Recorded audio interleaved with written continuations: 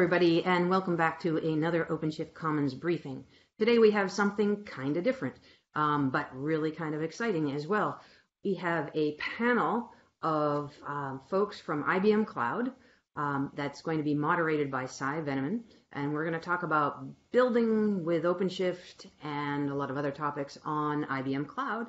And a lot of these folks who are on this panel are from a lot of the different upstream projects as well. So we're going to touch on some of that in the panel as well. So I'm going to let Sai introduce himself and then everybody else do it. And then we are just going to ask them a lot of questions.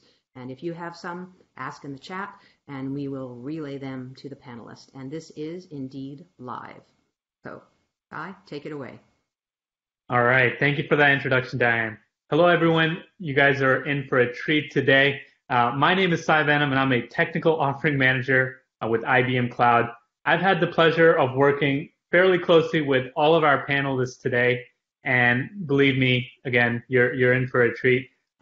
These are folks who are extremely, motivated, engaged, and talented in their respective fields within IBM.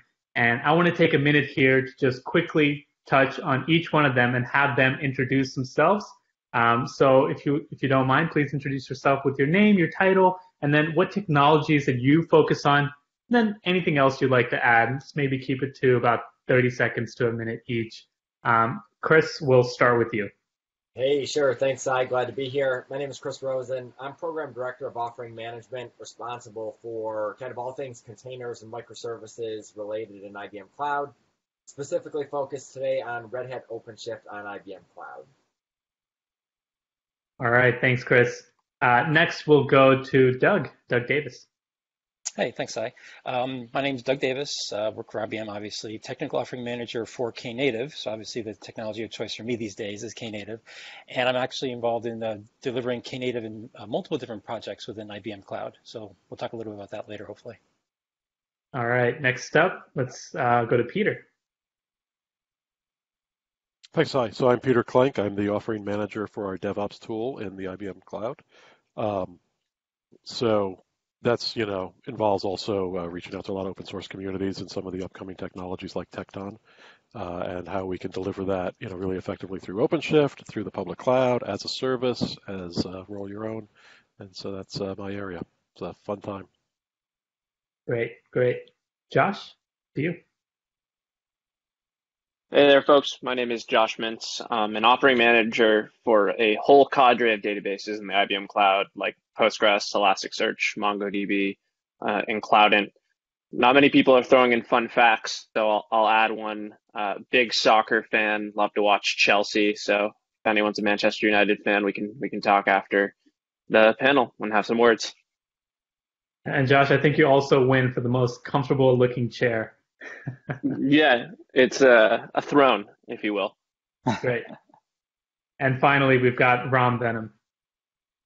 Hi, Sai. I'm one of the technical offering managers on the IBM Cloud Kubernetes service and the Red Hat OpenShift service. My focus is on service mesh, so I work closely with our Istio open source team and also service mesh on Red Hat OpenShift as well. And if you guys are noticing that there's a resemblance, that's because Ram is actually my brother, so I'll be sure to throw him all of my really difficult questions today. Thanks, I expect nothing less. Now, a quote that I want to start with today from IDC. By 2022, 90% of new applications will be cloud native and developed with agile methodologies and an API-based architecture that leverages microservices, containers, and serverless functions. Now, from the introductions today, I think we saw that we have a wide panel of panelists, and they kind of cover multiple key technologies. But at the root of it all, I truly believe is OpenShift, the container-based platform that powers cloud-native and container-based technologies. That's where I want to start. Chris, I want to start with you here. Why are microservices and container technologies seeing so much support in this current era of cloud native and application development? Yeah, so I think there's a lot of reasons really driving developers and organizations to embrace technology like cloud native and containers and OpenShift. And ultimately, it comes down to three main use cases that we see time and time again.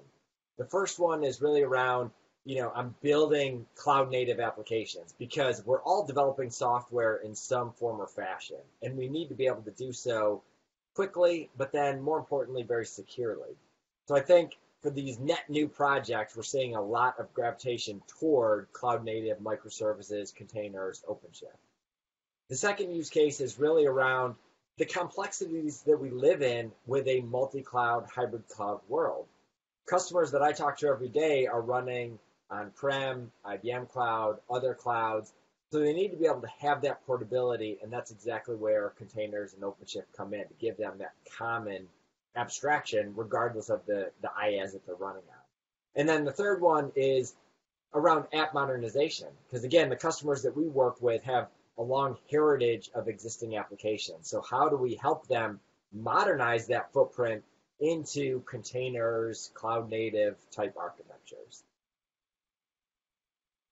Great. So that's perfect. There's clearly a number of use cases for taking advantage of container and cloud native technologies. But at the root of it all, and the reason that we're gathered here today at the OpenShift Commons, is OpenShift. So how do you see OpenShift as a solution to help address these use cases? I mean, obviously, Red Hat, long before IBM acquired Red Hat, has put in a lot of effort working upstream in the community, just like IBM has as well. But they've taken these open source technologies, which the reality is they're hard. There's a lot of different projects. There's a lot of moving pieces. How do we make sure that a new version of Kubernetes doesn't break something else, or some other plugins, or some other projects? And Red Hat is really focused on bringing and packaging all that you'll need to be able to run that containerized workload. So that's really where the importance and significance of OpenShift comes into play, is because Red Hat has really hardened and secured and has a known process to give those updates to developers and consumers. Then obviously fast forward, IBM acquires Red Hat, and we've launched the Red Hat OpenShift on the IBM Cloud offering to be able to provide that as a managed service to our customers. Again, just raising the bar of responsibility. So our customers don't have to be experts in OpenShift per se. They're developing applications and running them that are solving their line of business objectives. And while we're on you, Chris, one last thing I want to touch on. You mentioned that Red Hat, even much before Red Hat was acquired, they really focused on open source and contributions and working in this container space. Now, post-acquisition, IBM has launched this OpenShift on IBM Cloud offering. Now, how is IBM, a company that's fundamentally, many ways the same as Red Hat, but also has been historically different? How has IBM kind of shaped itself and changed with the acquisition of Red Hat? How are we working with open source, and how are we kind of making that apparent in our cloud? Yeah, so that's a great point. I mean, I think both companies continue to learn and grow and evolve from each other, which is going to make IBM Red Hat combination honestly unstoppable going forward. That being said, we're really trying to harness the best from both of those cultures, both of those organizations. And from a broader IBM perspective, although we've always built on and contributed to open source, we're kind of learning the Red Hat way, and that's helping us accelerate those things, move faster, continue to build on those offerings, because obviously we're all here because we love open source. The velocity that the community can move at is much faster than any single or handful of organizations can move. So we're going to continue down that path, building out in the open, allowing that portability. That way, that's really why developers gravitated towards containers anyway, was, I could package up my app, all of its dependencies, and move that thing from here to there to anywhere consistently. So we're going to keep doing that and bringing some important operational characteristics to those open source projects, like the security, the hardening, the upgradability, all the things that are really important to our customers. Once they deploy something, how do you actually manage it and keep running it from day 2 onwards? Perfect. Thank you for that. And with this focus on open source and open technologies, I want to move on to the next panelist here. Doug, your focus day-to-day, as you mentioned, is capabilities like Knative and serverless. And as we know, Knative is an open source project. It really grew in the open source community. Now, Doug, the first question I'll start off with here is, where do you see, serverless or Knative, these technologies that you work with, fit in with the solutions that we just heard Chris talk about? Yeah, so it's interesting. Chris talked a little bit about modernization of the app, right? And if you take that at its face value in terms of what it actually means, well, it means containerizing your stuff, breaking up the monolith, stuff like that. Serverless is actually the next logical step in that progression, right? You take your monolith, you break it up into microservices, but then serverless goes one step further and says, okay, rather than just at a microservice level, what if you can actually break it down into individual functions? And that sounds cool from a technology perspective. We're all geeks. We love that kind of thing. But why are we doing that? Well, you're really doing it so you get finer grained resolution or deployment of your application, right? So you can scale one little slice of your application instead of the entire thing, or even just a microservice level, right? So you get better resource utilization, you get all the cool features of serverless, like scaling down to zero, so when it's not being used, it's not even running at all, so you get cost savings, right? So to me, serverless is the next natural extension for your container as a service type of offerings, right? It's just breaking up things down to even smaller little bits for better resource utilization and scaling type stuff. So to me, it's just the natural next step. And as you mentioned, Knative is obviously right in the middle of all that, because depending on who you talk to, right, it's either a hosting platform, kind of similar to Cloud Foundry a little, but a lot of people describe it as a serverless platform, right? And it's specifically designed to handle the notion of taking your application, containerizing it, and running in a serverless type platform, but on our favorite infrastructure, meaning Kubernetes.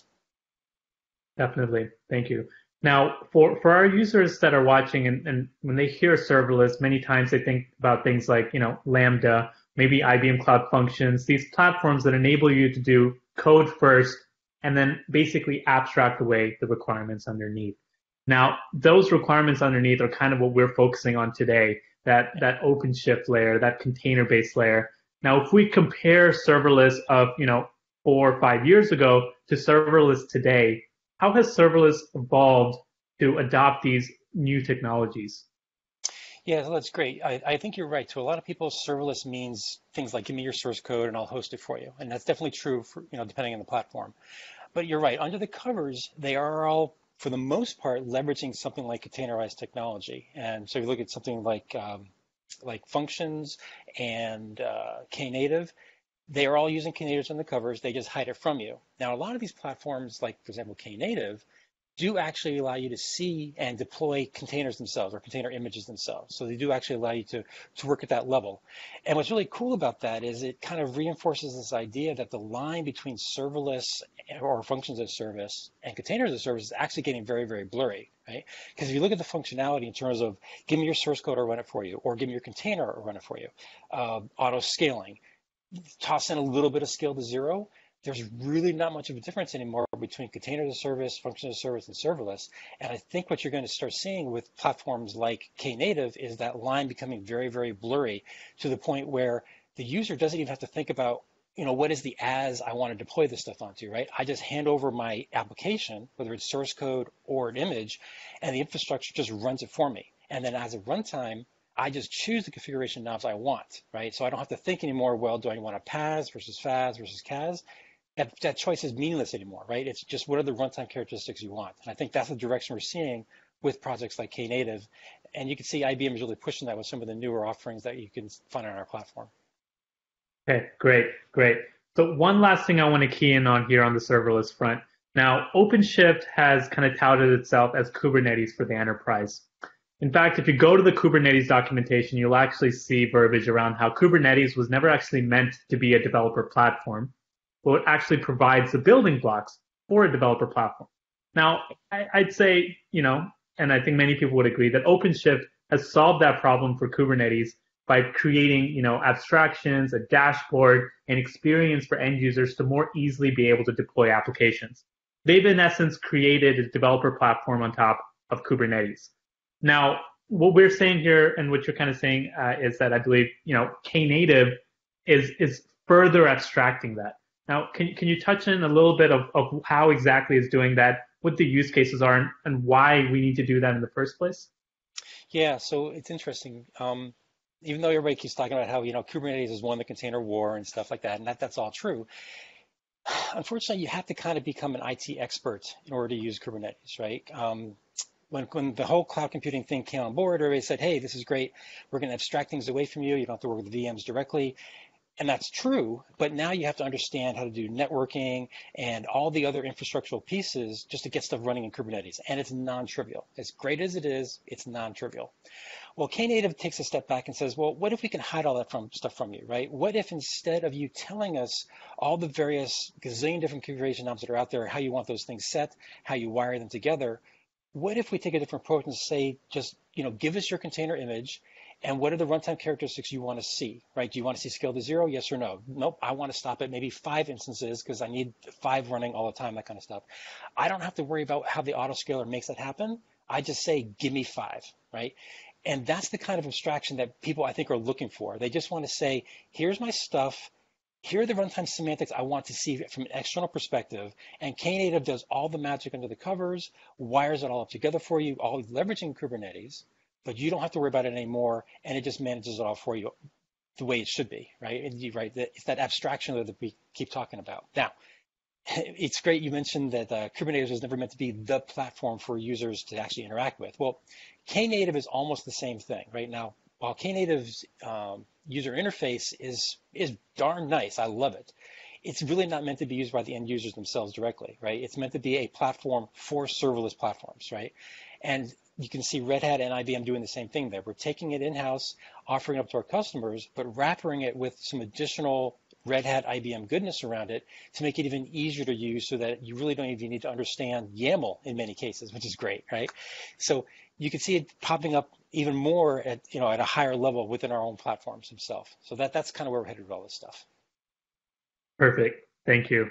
Now, what we talked about a lot there was, how Knative and OpenShift are making it easier for developers to work with the platform. But many times, developers need automation. They need methodologies. If we go back to our quote, we said, by 2022, 90% of new applications will be cloud native, ... developed with agile methodologies. So with that, I want to move on to our next panelist here, Peter. I think, can we talk a little bit to the agile methodologies that have been built to really support the technologies that Chris and Doug covered, being able to work with OpenShift, being able to work with Knative in a way that developers are better oriented with. Can you talk a little bit to that? Yeah, sure. And I'm actually going to turn it around because I was thinking about this, and we're coming up on the 20th anniversary of the Agile Manifesto, believe it or not, in February next year. And so, the industry's been talking Agile for a long time, and I've been in the tools space that whole time. And, I think what's been missing is that, it's great to talk about faster velocity. It's great to talk about abstraction and isolation. It's great to talk about, testing pieces in smaller chunks. But we didn't have the architectures, 20 or 10 years ago to really support that. Not in a real way. People were working with VMs. They were working with large Java monoliths, packaged as a war. And, what we've really seen now with the rise of containers is and microservices is the architecture and the runtimes for that architecture that support an agile development. So, once you have microservices, your code base is smaller. It's, it requires a smaller team. So now you can start talking about two-pizza teams that can collaborate more in real time.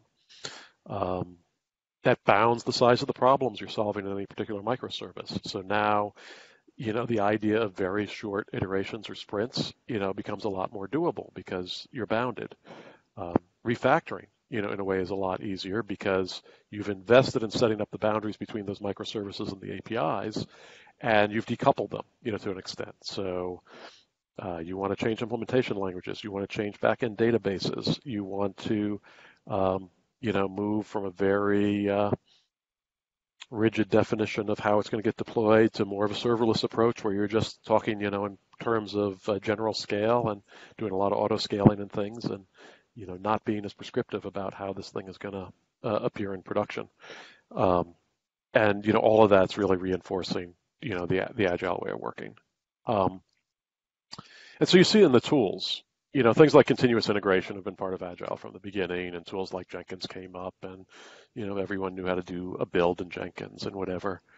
And, I'd say what we saw in the last, 5 years ago was, the next generation tools were all about deployment and kind of geared to how do you deploy a monolith and, schedule downtime windows and notifications and a lot of manual processes and synchronizing with those manual processes that were running in other tools.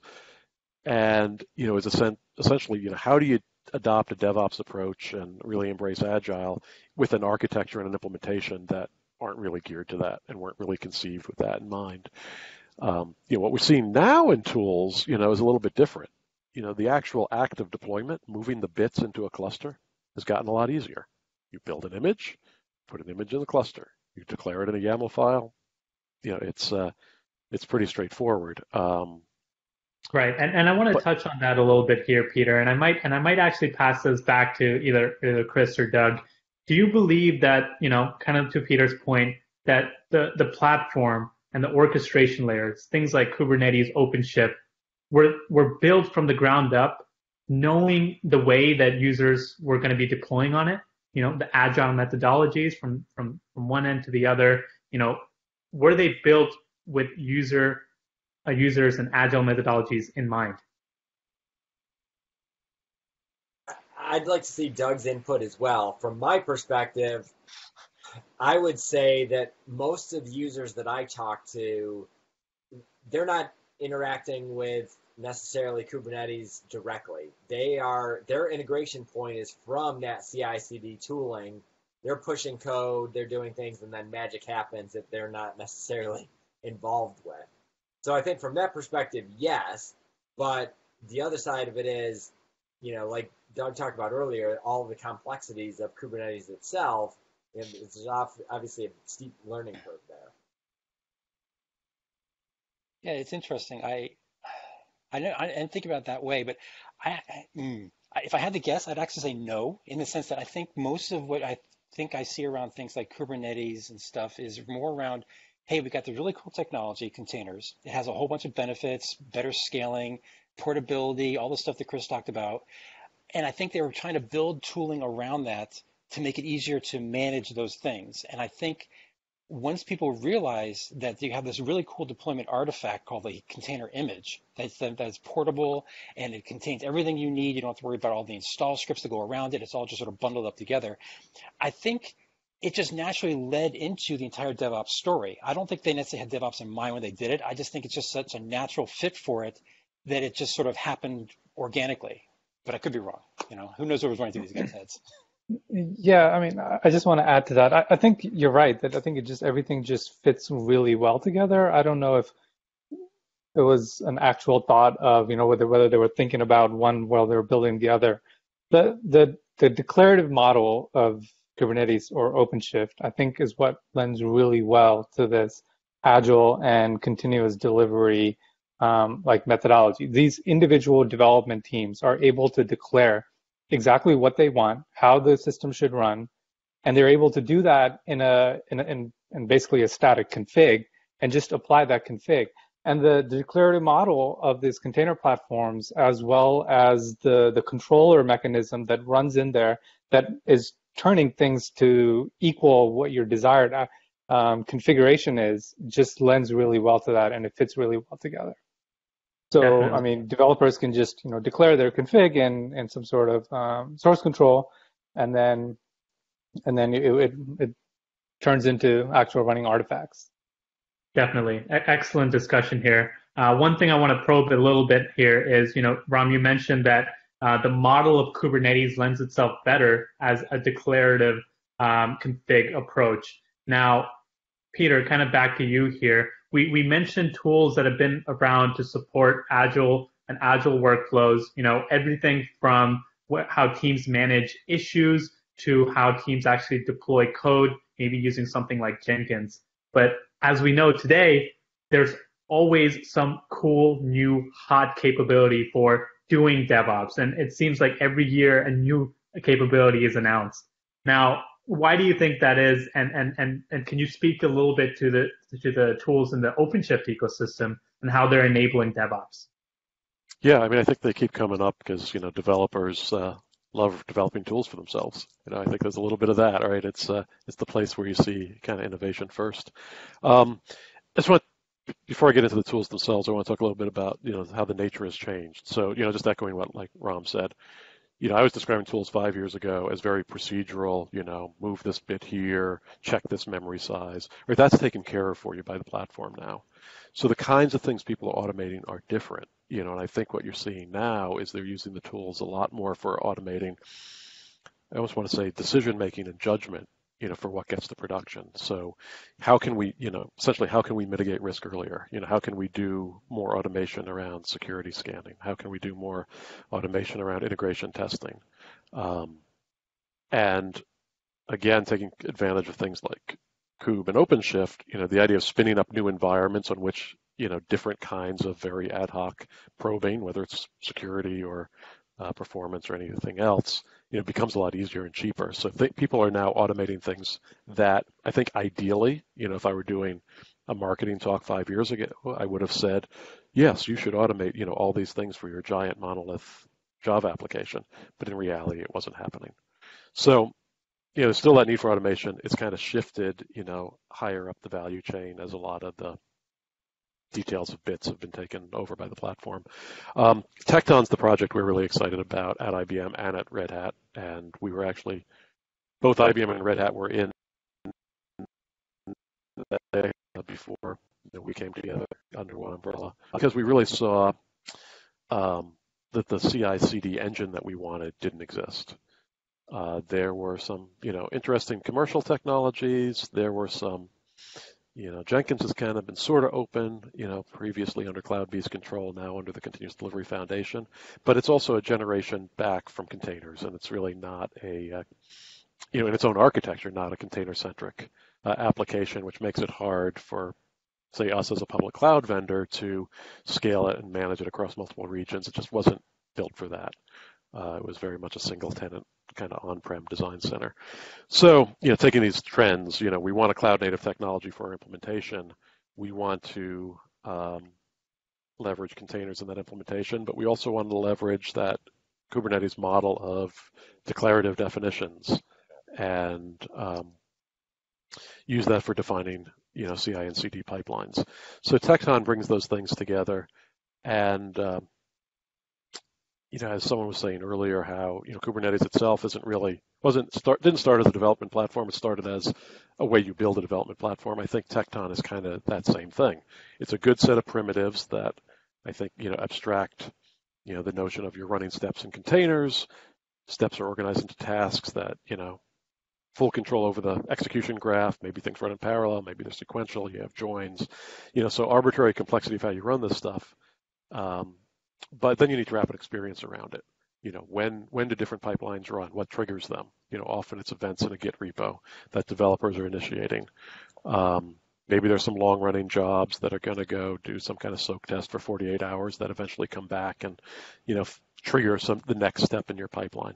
So all these things that have to get glued together, and I think that's what the experience in IBM Cloud and our continuous delivery service, and the experience directly in OpenShift with OpenShift pipelines, kind of do with Tecton is they take that core, leverage its strengths as being a cloud-native solution itself, and then put an experience around it that lets developers really just think, I'm going to commit my code, the right stuff is going to happen. Perfect. Thank you. Now, I want to build on that a little bit here. And we mentioned that, Kubernetes was never meant to be a developer platform. But the wonderful thing about open source is that if there is a problem, someone out there is going to solve it. It's almost like a golden rule. Now, for Kubernetes, there are a lot of those problems. When Kubernetes was first announced, there was a lot of missing capabilities in Kubernetes. So what did the community do? They went ahead and started to solve it. Now, today, if we look at the CNCF, or the Cloud Native Computing Foundation, there's over 1,400 open source projects under the CNCF. Now, if I were to span that outside to talk about any open source project in the Kubernetes ecosystem, I don't really even have a number for that. basically there's a lot of open source projects out there to help you solve each individual problem that you might have. Now, the way I presented that makes it sound like a good thing, but for an enterprise, for a business, for a company who's trying to solve problems and just get something out the door, it's daunting. It's overwhelming. How do enterprises make the correct choice? So, Ram, I want to start with you here. Can you speak a little bit to the ecosystem of capabilities in the containers and OpenShift space, and then particularly maybe touch a little bit on how IBM and Red Hat can really help our customers, businesses, or just end users in general make the right decisions? Sure. I think to build on that problem you were mentioning, each one of these open source projects tries to maintain a very sharp focus on the problem that it's trying to solve. And the focus is usually pretty narrow, and that's a good thing, right? Like if Kubernetes focuses on just container orchestration, then it's like first-class citizen would be containers. It's a building block. I mean, Kubernetes is one portion of the entire solution, and it's expected that you would use a different block to solve a different set of problem. So when cloud providers are trying to provide an end-to-end solution to their customers that is just trying to solve a business problem, which is how to help developers deploy their applications faster. That solution needs to be more end-to-end, consisting of blocks that build closely together. And I think like that's where you would use a cloud provider, because they've tested, they work closely with the communities of each one of these blocks, right? And they build integrations and they build best practices that fit really well together. And then they build abstractions on top, whether the abstraction could be as simple as like a CLI or a dashboard, or integrations with other services like continuous integration, for example, and they're able to provide that as a solution. So that's really where you need to be looking at to consume the breadth of ecosystem and not get lost in each individual piece of it. Perfect. That's great.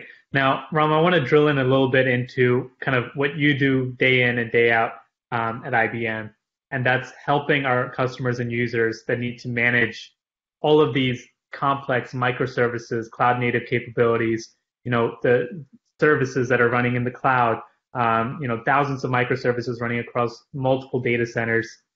How do these users manage all of these at scale? Yeah.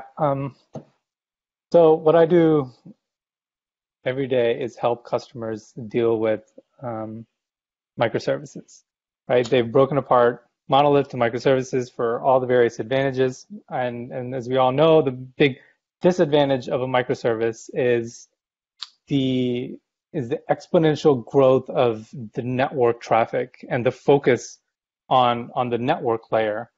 So users now are concerned about getting control of this network layer again, and that's exactly what a service mesh aims to solve.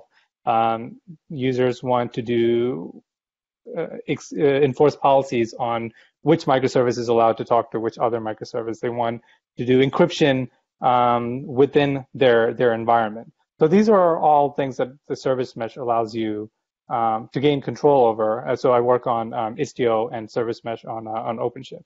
And these technologies are becoming really critical in not only for the control of the network layer, but also the observability that is missing when you move to microservices. Perfect. And Ram, can you touch a little bit about what OpenShift is doing with Istio in regards to OpenShift Service Mesh?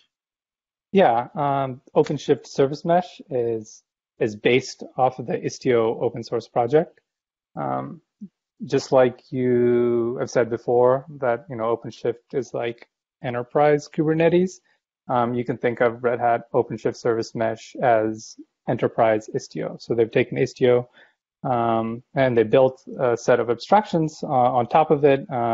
They have a set of best practices and some policies that are applied that are good defaults, and it integrates well with existing OpenShift resources.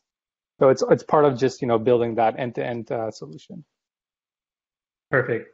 Now, we've talked about a lot of, we started with the base, the core of OpenShift and container-based platforms. We spread out a little bit and we talked about agile methodologies and then services around that layer, things like serverless.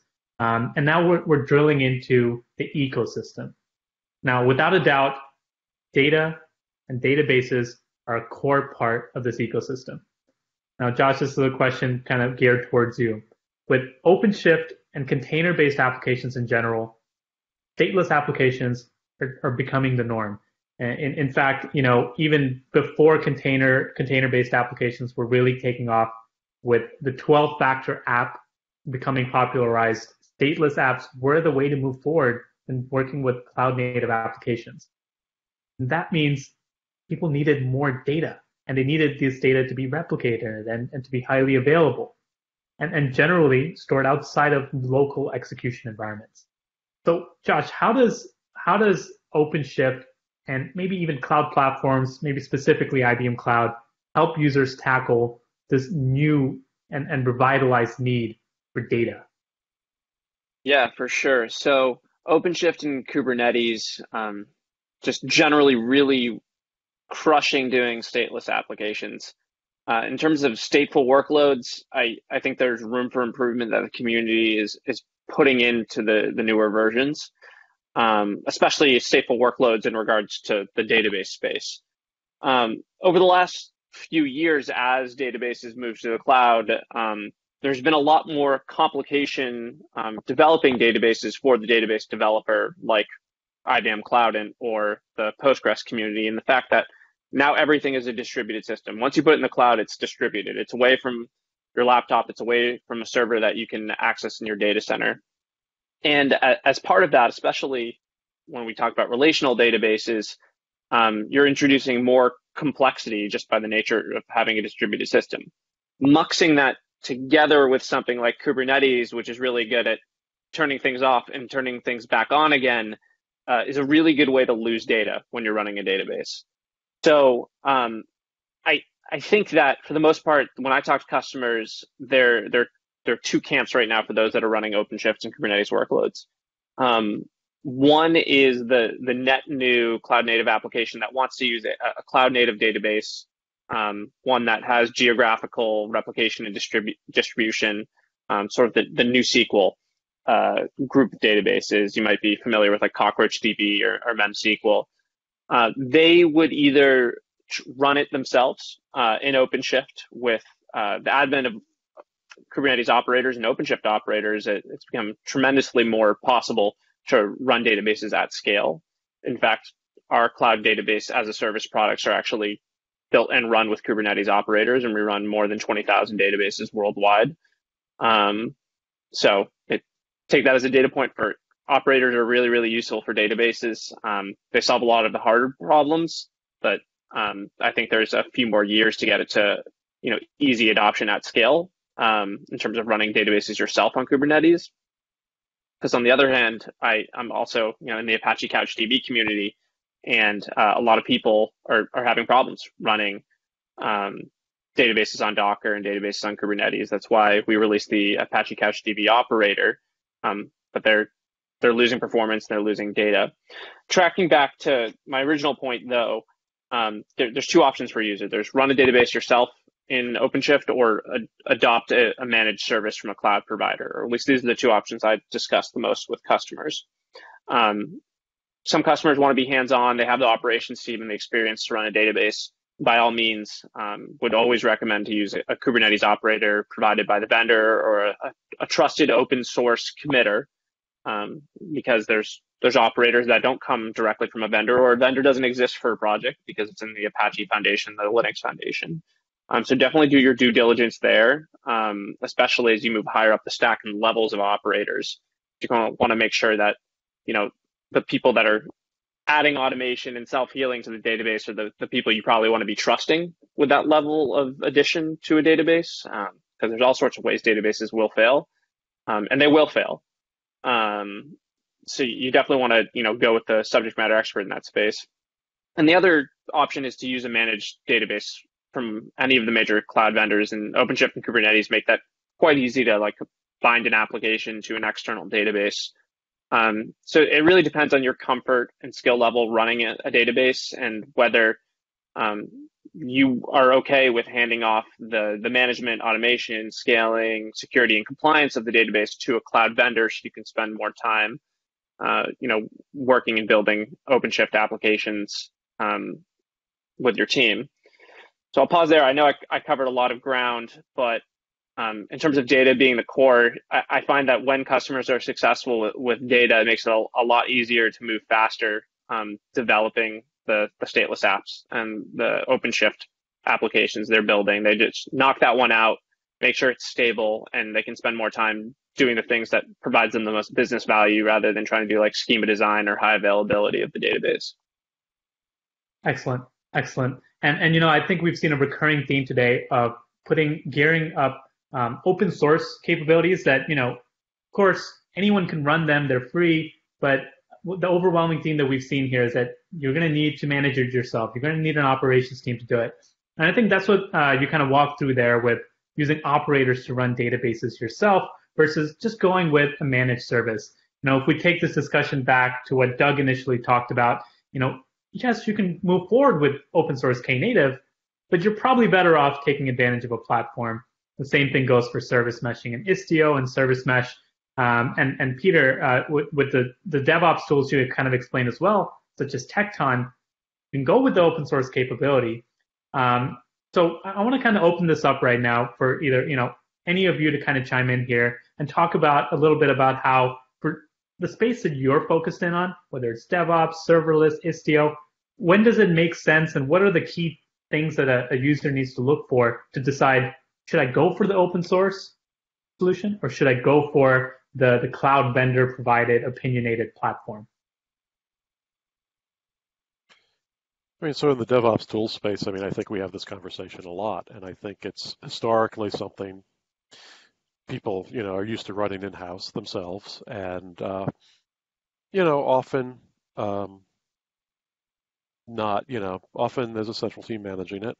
Sometimes there's not. It consumes resources, and, is there really differentiation enough in the tools from you running it versus using a cloud service where you don't have to think about it? And I think, especially when we're looking at open source projects like Tekton and all the others, it's the same thing. If, something very bad happened in the world and you needed to run it yourself, you have the open source, you can do that.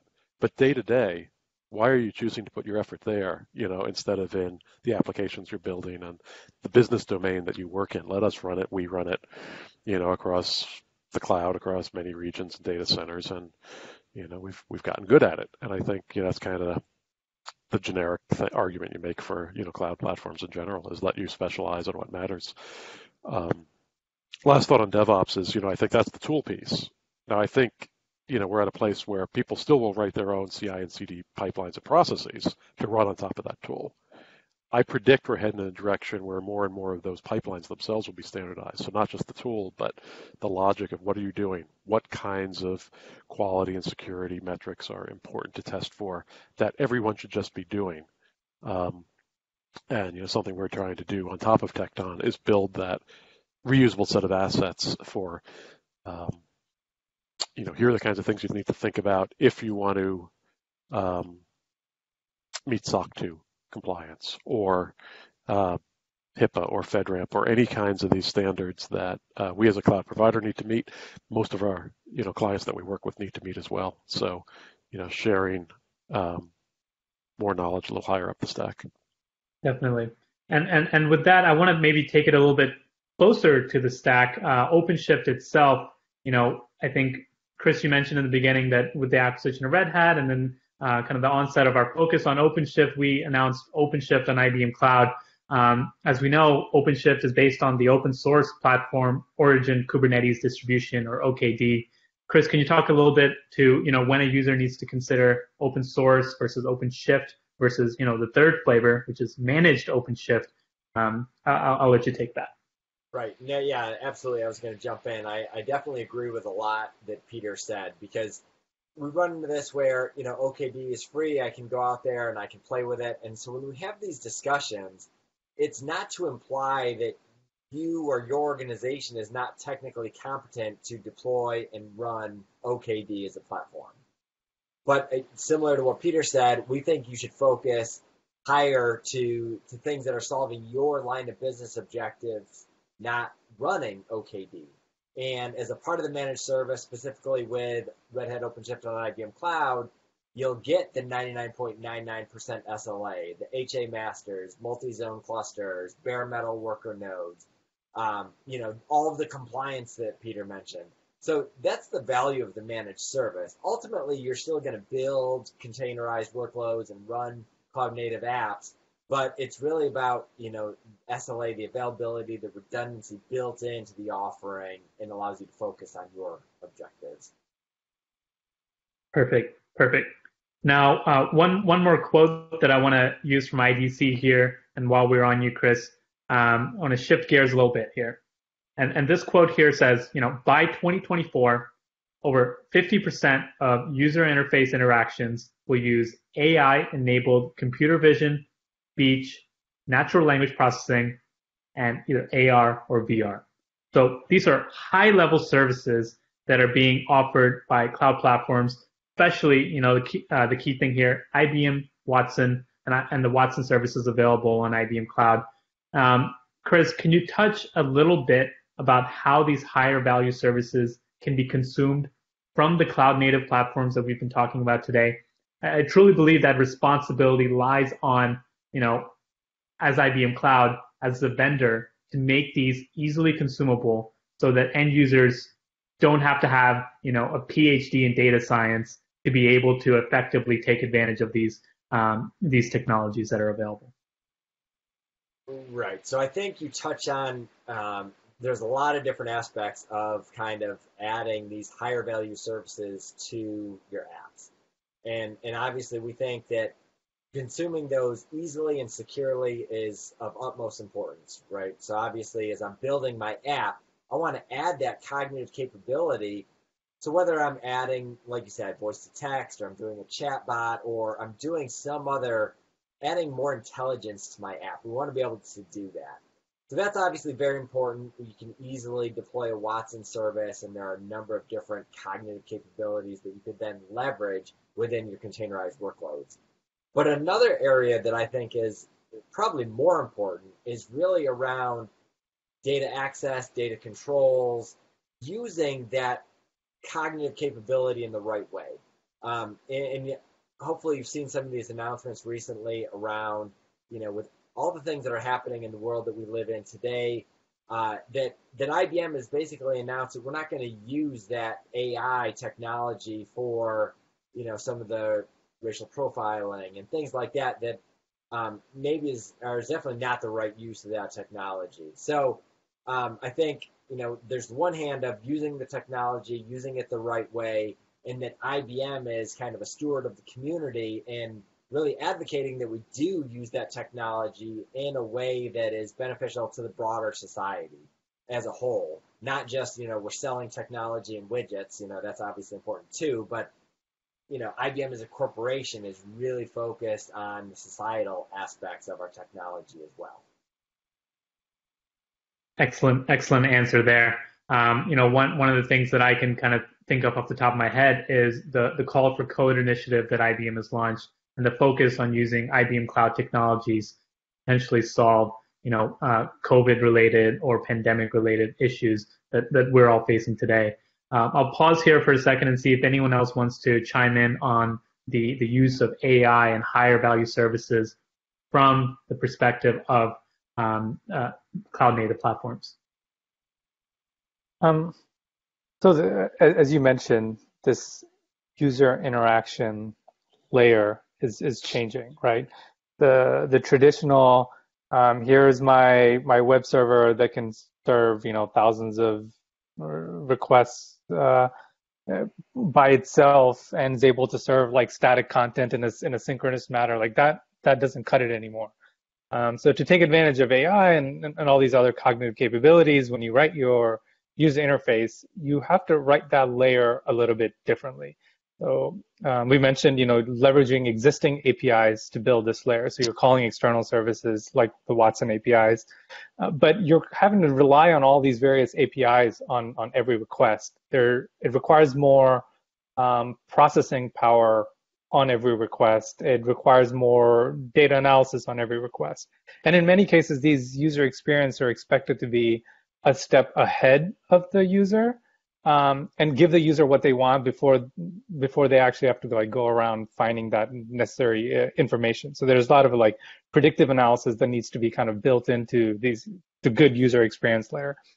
Where I'm getting at is that all of these requirements put a different set of needs on that application layer. Those applications end up being very network intensive, very resource intensive, and they need to be able to quickly scale up and down. So containers and the virtualization layer that the container platform provide, I think, allows you to build these layers in a much more effective way. They give you that control of being able to scale up and down as your requests from your users go up and down, and take full advantage of the underlying infrastructure that your container platform is built on and leveraging.